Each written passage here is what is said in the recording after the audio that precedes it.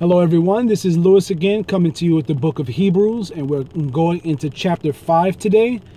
Chapter 5 verse 1, I'm going to begin reading immediately. For every high priest taken from among men is ordained for men in things pertaining to God, that he may offer both gifts and sacrifices for sins.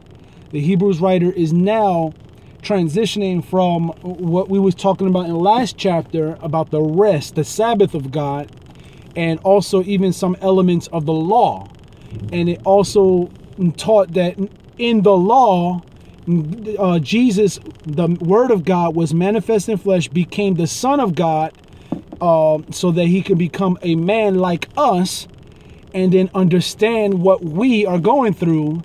And now it transitions into, and we see that in chapter 4, verse 14, seeing then that we have a great high priest that is passed into the heavens, Jesus, the Son of God, let us hold fast to our profession. Now it transitions into the Hebrews concept of the high priest and where this idea of a high priest comes from. We have a high priest in the law that's of the Aaronic lineage. And then we have another kind of priest, which is alluded to later on, but spoken to us in more depth in chapter 7, which is the order of Melchizedek, which is not a priesthood under the law and not a priesthood under Aaron, but another type of priesthood. And this priesthood is one that is forever, only because this particular priest has no beginning of days according to scripture, not written anyway, and no end of life according to scripture, having no mother nor father. And so according to scripture, and the idea that there's nowhere in scripture that this information can be found, it is now chalked up to a mysterious figure. And Melchizedek is such a mysterious figure, but we should not think too highly of Melchizedek, as the Hebrews writer is putting all the light on Jesus. Jesus is the one who is in contrast to Melchizedek. Melchizedek is a foreshadow of the figure Jesus. And so Melchizedek is inferior to Jesus in that whatever Melchizedek was, Jesus is better. And so we have to continue the line of reasoning and the line of thought that the book of Hebrews is actually going by. Therefore, the Melchizedek is not Jesus himself in the Old Testament. A lot of people actually believe that, but could be a man that literally had no scripture writing about his life. Therefore, he came out of nowhere, but was considered a priest of God in Abraham's time, and nothing was written of him. Therefore, he had no beginning. So this is one line of thought concerning Melchizedek. Now, I don't want to go into Melchizedek just yet, because I might be jumping the gun. So let me not even talk about Melchizedek yet. We have all chapter 7 to do that. So verse 1 talks about the idea of what a high priest is. For every high priest, doesn't matter what line, doesn't matter what lineage, it doesn't even matter. It seems to mean that it doesn't even matter what a high priest is according to other religions either. And so think about this. Every high priest taken from among men is ordained for men in things pertaining to God. And so if it's a priest unto Elohim, Yahweh, then things pertaining to Elohim, Yahweh, that priest would be able to usher men to their God, help them, assist them in their humanity, reach the Lord, the invisible God. Remember last video I mentioned about how God is invisible, but Jesus is God made visible. Therefore, Jesus helps us, see and pinpoint a location, a locatable God through himself. And so he is in essence a even better high priest, because we don't even have, it's not that we have access through a man, but we have access from God himself, giving us access to himself by himself in his flesh. That is his veil. So verse 1 continues. It says, for the high priest is taken from among men, is ordained for men. So a high priest is not for God. That's number one right there. Even in John, let me actually pull that scripture up, because I quoted it plenty of times, and I think it's good to know where that scripture is.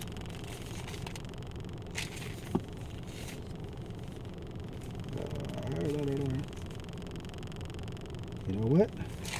I think it's in Timothy. I always get that mixed up. All right. Here we go again, my flubs. And that's all right. I'm all right making mistakes. So, First Timothy. It was 1 Timothy chapter 2, verse 5. For there is one God and one mediator between God and men, the man Christ Jesus. Therefore, when we think about the Son of God, we don't think about God on earth, because God did not come to earth to be God. He came to earth to be the Son of God, and in being the Son of God, he became relatable to humanity. And in his relation to humanity, he was able to be the middleman, talking to God the Father and talking to men on this side of the table, and bringing the two parties together. And so Jesus is considered the mediator between God and man. Although we know by revelation that Jesus is God, Jesus is the Word of God manifest in flesh. Therefore, he is God manifest in flesh. Not to be God, but to be a man. And so in being a man, he has become relatable. He is able to suffer the same things we suffer, and understand our infirmities. And so now, not only is he ordained for men in things pertaining to God, but the idea is that it goes further. It says in things pertaining to God, that he may offer both gifts and sacrifices for sins. And wasn't this the reason that Jesus came into earth anyway? To save men from their sins, to destroy the works of the devil? Is that not what his mission was? And so this is exactly what God came to earth for, becoming a man, and in becoming a man became the Son of God. You know, and we beheld his glory as of the only begotten of the Father, full of grace and truth. Jesus was indeed the Son of God. He indeed came in the flesh. We do not deny that. We do not deny in Jesus coming in the flesh. And we also do not deny Jesus' divinity. But his divinity is hidden in Christ. And again, we take the idea of God hiding in Christ from books as early as Isaiah 45 and 15. Isaiah 45:15 says, verily thou art a God that hidest thyself, O God of Israel, the Savior. And then he says in verse 19, I have not spoken in secret in a dark place of the earth. I said not unto the seed of Jacob, seek ye me in vain. I, the Lord, speak righteousness. I declare things that are right. And so he talks about, I have sworn by myself, the word is gone out of my mouth in righteousness, and shall not return, that unto me every knee shall bow, every tongue shall confess. Surely shall one say in the Lord, have I righteousness and strength? Even to him shall men come, and all that are incensed against him shall be ashamed. And the Lord shall all the seed of Israel be justified, and shall glory. And so we see, here we go, verse 21. Isaiah 45:21. Tell ye and bring them near. Yea, let them counsel together, who have declared this from ancient time, who have told it from that time. Have not I the Lord? And there is no God else beside me, a just God and a Savior. There is none beside me. So look at verse 21. There is no God beside me, a just God and Savior. Verse 15. Verily thou art a God that hidest thyself, O God of Israel, the Savior. And so who was born in Bethlehem, in Israel? The Savior. The Savior was born to save his people from their sins. And so this is exactly what Jesus has become in becoming a man.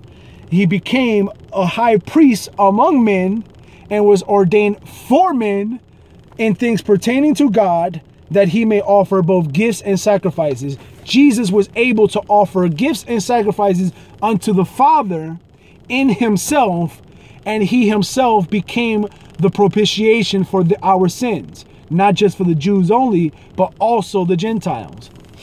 And so, verse 2, who can have compassion on the ignorant?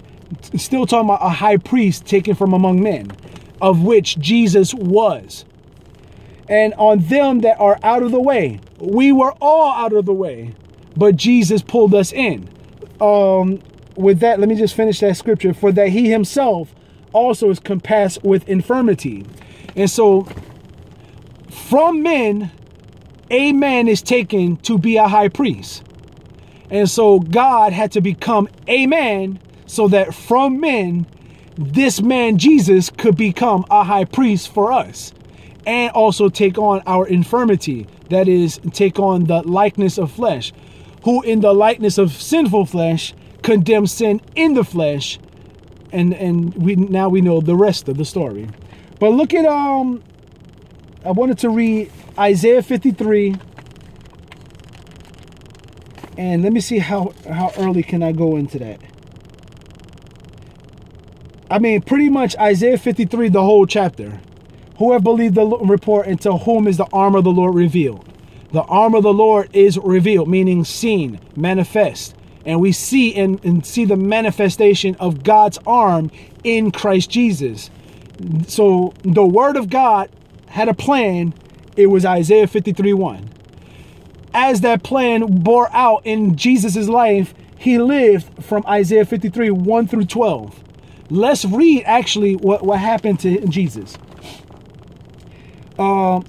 He shall grow up before him as a tender plant, as a root out of dry ground. He hath no form nor comeliness. And when we shall see him, there is no beauty that we should desire him. He is despised and rejected of men, a man of sorrows. What is he? A man. But what is he specifically? A man of sorrows, acquainted with grief, and we hid as it were our faces from him. He was despised, and we esteemed him not. Surely he hath borne our griefs. You know, we have griefs too, but he has on board our griefs as well. So this chapter in Isaiah speaks specifically in tandem and in partnership with Hebrews chapter 5 concerning this high priestly duty in becoming a man, you know, so that he could be taken from among men to be a high priest for us in things pertaining to God. And so, but he was wounded for our transgressions. He was bruised for our iniquities. The chastisement of our peace was upon him, and with his stripes we are healed. All we like sheep have gone astray. Isn't that what it says, that we are all out of the way? And on them that are out of the way, Hebrews chapter 5 verse 2. So in Isaiah 53:7 it says, 53:6 says, we have turned everyone to his own way, meaning we're out of our way. we're lost. And the Lord hath laid on him the iniquity of us all. He was oppressed and he was afflicted, yet he opened not his mouth. He is brought as a lamb to the slaughter, and as a sheep before her shearers is dumb, so he openeth not his mouth. He was taken from prison and from judgment, and who shall declare his generation? Who shall declare his generation? Generation, how Jesus was generated into this earth. Who's going to declare how this man was generated in this earth?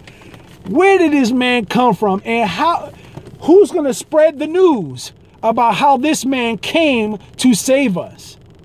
Who is declaring that this man was generated to begin with? And we know that the generation of Jesus Christ in Matthew, I think, let's look at that real quick. Because when we look at those words, these are not idle words that we should just skip on by. Matthew chapter 1 verse 1 says, the book of the generation of Jesus Christ. Therefore, Jesus Christ was generated into this earth. How did it happen? He was born of a woman, you know, fathered by the Holy Ghost. He was generated into this earth. He lived an actual life as a human being. Who shall, and Isaiah speaks it, you know, prophetically, who shall declare his generation? Where was I? And about verse 8. And who shall declare his generation? For he was cut off out of the land of the living. For the transgression of my people was he stricken. And he made his grave with the wicked and with the rich in his death, because he had done no violence, neither was any deceit in his mouth. This man had no sin in his life. He was a perfect sin offering, sin sacrifice, an atonement. And even in Jesus' lifetime, there was a man who prophesied, and I forget the man's name, but I think it was a high priest that prophesied that there was going to be a man who was going to die for the sins of Israel. And so that prophecy actually came to truth in Jesus' lifetime, in Jesus himself. He was the sin offering for the sacrifice sin offering for Israel. And he made verse 10, yet it pleased the Lord to bruise him, that he that hath put him to grief. When thou shalt make his soul an offering for sin, he shall see his seed, he shall prolong his days, and the pleasure of the Lord shall prosper in his hand. He shall see the travail of his soul, and shall be satisfied. By his knowledge shall my righteous servant justify many, for he shall bear their iniquities. Therefore will I divide him with a portion with the great. Divide him a portion with the great, and he shall divide the spoil with the strong, because he hath poured out his soul unto death, and he was numbered with the transgressors. And he bare the sin of many, and made intercession for the transgressors. See that word, intercession? This man, he was a man of sorrows. He became a man. The arm of the Lord was revealed. The Lord himself became a man and suffered as a suffering servant unto the very end. Lived a life of perfectness and sinlessness, and died for no good reason, but that he was God manifest in flesh, and he was rejected of his own brethren, rejected of men. And so this man, he was, it pleased Yahweh, God the Father, to pour out his indignation on this man for the sacrifice offering for his people, that he may bring many sons back unto glory. This is what the Hebrews writer actually says in chapter 2, verse 10. He says, for it became him for whom are all things, and by whom are all things, in bringing many sons unto glory, to make the captain of their salvation perfect through sufferings. And so, wait a minute. The Trinity, now I'm going back to the idea of Trinity. The Trinity describes the Son of God as being pre-existent, co-existent, co-eternal, just as powerful as the other two parts of the Godhead. And so, why is it that the Son of God was made perfect, or made the captain of their salvation perfect? And then we go into today's lesson. It says, I don't think I got to it yet. I'm going too fast. So my mind is already, the chapter's already in my head. My mind is already there. I need my mouth to catch up with my mind. All right, so look at this.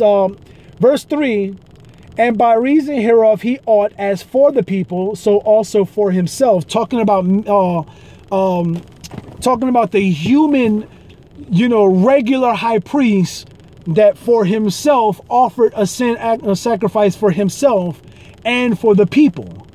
Because if he came incorrect, he would die himself and the people would be in sin still. And so, and by reason hereof, as for the people, so also for himself to offer for sins. And no man taketh this honor unto himself, but he that is called of God, as was Aaron.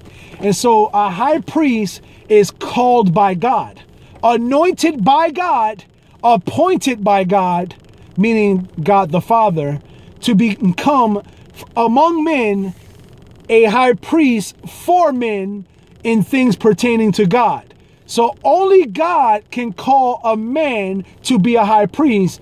Therefore, the Son of God, Jesus the man who was living on earth, walking here and there through Capernaum, Galilee, and, going through the Sea of Galilee and off on the coast and all throughout Judea and Israel. I mean, come on now. That man was born in this world to be a man, and he was indeed called by God to be this high priest. And this is all made possible because he was the Word of God manifested in flesh and called the Son of God. This is why the Hebrews writer again talks about another scripture. He revisits a psalm again. And says, verse 5 says, so also Christ glorified not himself to be made an high priest, but he that said unto him, thou art my son. Today have I begotten thee. The day that Jesus Christ was born is the day that he became a man for the first time ever, incarnated as a human being. There was no time before or prior, according to Hebrews chapter 1 and verse 1, verse 2. Because had the Son of God been in the Old Testament talking to prophets and talking to Moses and talking, then the Hebrews chapter 1, verse 1 and verse 2 would be untrue and unreliable. The Hebrews writer is a liar, and everything written afterwards cannot be trusted. So what is it that is written in Hebrews 1? We're going to revisit again. God, who has sundry times in diverse manners spake in time past unto the fathers by the prophets, hath in these last days spoken unto us by his Son, whom he hath appointed heir of all things, by whom also he made the worlds. And so this Son is revealed to be the Word of God, by whom God made everything, by whom and with whom he has appointed this Word of God that was manifest in flesh, that became a son. Today, this day have I begotten thee. He became a son. God the Father appointed that man, Jesus, to be a man for Israel, a man for humanity, a man under the lineage of David, a man taken among men to be a high priest for things pertaining to God. He became what he became because God appointed this man to become. And in his becoming, we have become. If it wasn't for Jesus becoming, look at that. Hebrews chapter 3 verse 14 says, and we are made partakers of Christ, if we hold the beginning of our confidence steadfast unto the end. And so we are made or have become partakers of Christ because Christ has become in this world. And so chapter 5 verse 5, so also Christ glorified not himself to be made a high priest. This is the nature of Jesus's life on earth. Everything he did was to glorify the Father in heaven, not to be made revealed as God on earth. I mean, he could have called a multitude of angels, a whole bunch of angels to fight on his behalf, take him off the cross and win it another way. But he did not. And we're going to see why in the next couple of verses. And so, again, the Hebrews writer brings up the same idea today, have I begotten thee. And so it is a specific day as relating to Hebrews chapter 1, verse 2. He says, in these last days spoken unto us by his Son. And then he goes into verse 5 of chapter 1. For unto which of the angels said he at any time, thou art my son, this day have I begotten you. This day have I begotten thee. And again, I will be to him a father, and he shall be to me a son. John 1 and 14 in parentheses says, and we beheld his glory as of the only begotten of the Father, full of grace and truth. I know I repeated that already. I know I said it. And so continue. Verse 6, as he said also in another place, he goes on into his quotations of Psalms. This particular psalm is found in Psalm 110. Thou art a priest forever after the order of Melchizedek. Now, we're not going to go into Melchizedek too much because Melchizedek is not relevant yet in this chapter, but will be in chapter 7 as we understand what is meant from the Hebrews writer. He starts to theologically explain what Melchizedek means to him and what it means in scripture of, the mysterious nature of Melchizedek and how it points to Jesus Christ. And so we're going to see that later on, and I didn't want to get into it. But if you want to study that beforehand, that's found in Psalm 110 verse 4 and Genesis chapter 14. And even from those scriptures, you won't see very much, written about it. All you can do is infer. And David, the prophet, talks about thou art a priest forever after the order of Melchizedek. David said that.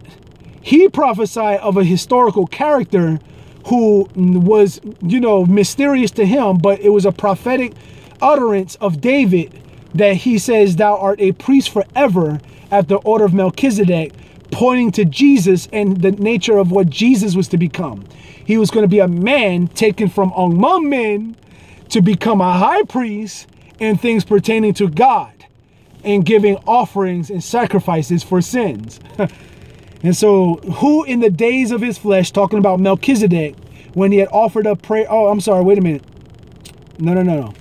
Who in the days of his flesh, talking about Jesus, when he had offered up prayers and supplication with strong cryings and tears unto him that was able to save him from death, and was heard in that he feared.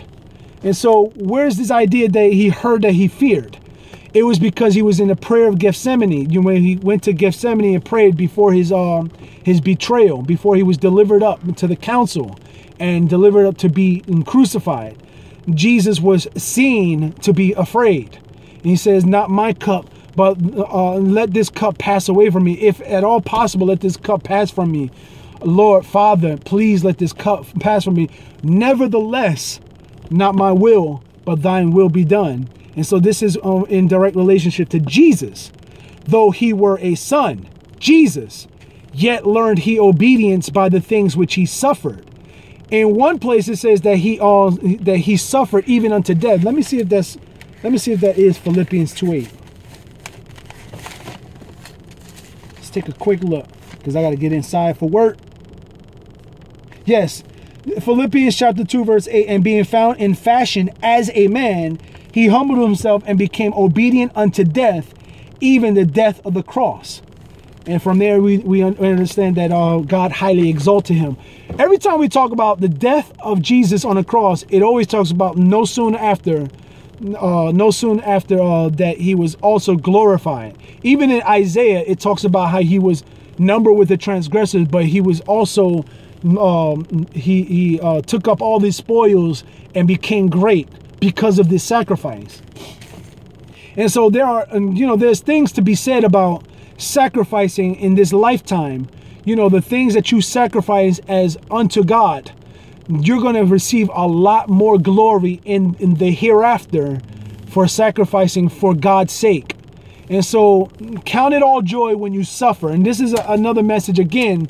It all points back to these Christians who were contemplating going back into Judaism and denying Jesus Christ and denying everything that they have learned. Count it all joy when you suffer these persecutions. Consider it a sacrifice. Be like Jesus and sacrifice your life. Be like Jesus. And also Romans, let's look at that too. That just kind of came to my head. Perhaps somebody is out there suffering something and needs to hear something like this. Chapter, I think it's chapter 12. I beseech you, therefore, brethren, by the mercies of God, that you present your bodies a living sacrifice, holy, acceptable unto God, which is your reasonable service. And be not conformed to this world, but be ye transformed by the renewing of your mind, that you may prove what is that good and acceptable and perfect will of God.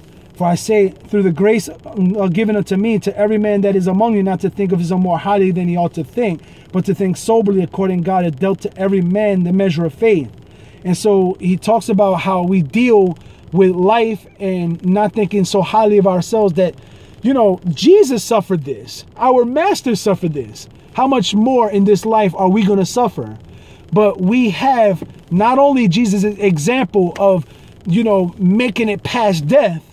We can make it through anything if we could just get our minds to understand that God conquered death in Christ Jesus.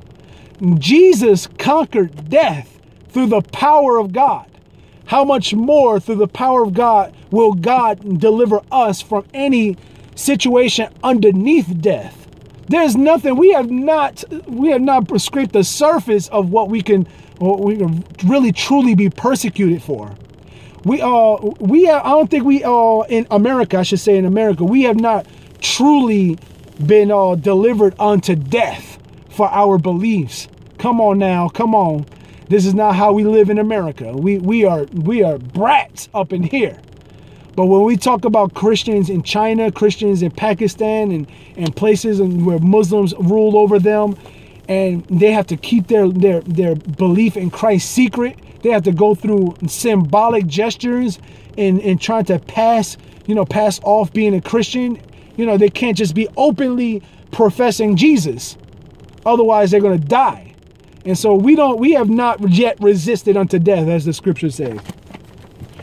And so, though he were a son, yet learned he obedience by the things which he suffered, and being made perfect. Now, again, that goes back to the idea. He was made the captain of our salvation to make our salvation perfect through his suffering. He was made perfect, meaning what he had become had to mature into what God's plan was indeed the whole point. The whole point was that this man would be delivered to the cross and die for our sins and fulfill his obedience. That is what is meant by perfection. And so the Son of God was made perfect, meaning that he had to finish something. So he started, but he needed to finish something. So the Son of God was not pre-existent as a human being before the foundation of the world. No, he wasn't. He was not pre-incarnate, as Hebrews 1:1 verse 1 and 2 says. Hebrews 1. And so we continue, being made perfect, he became the author of eternal salvation unto all them that obey him. And so what is this gospel that we preach? Shouldn't we obey the gospel? This is what it means here. We ought to obey him and continue therein and fulfill our purposes in the plan that God has in our lives, and not faint and not give up and not stop having faith. The minute you stop having faith, the minute is that minute you cut yourself off from the grace of God. You must remain in the faith. God's grace is forever, but your faith must remain. God's grace it goes on and on through Jesus. But if you're not connected to Jesus by faith, then you don't have the connection to his grace. His grace is unfailing, but you have to be connected to it by faith. Eventually, Hebrews talks about this. Eventually, this is what the whole book of Hebrews is all about. Staying.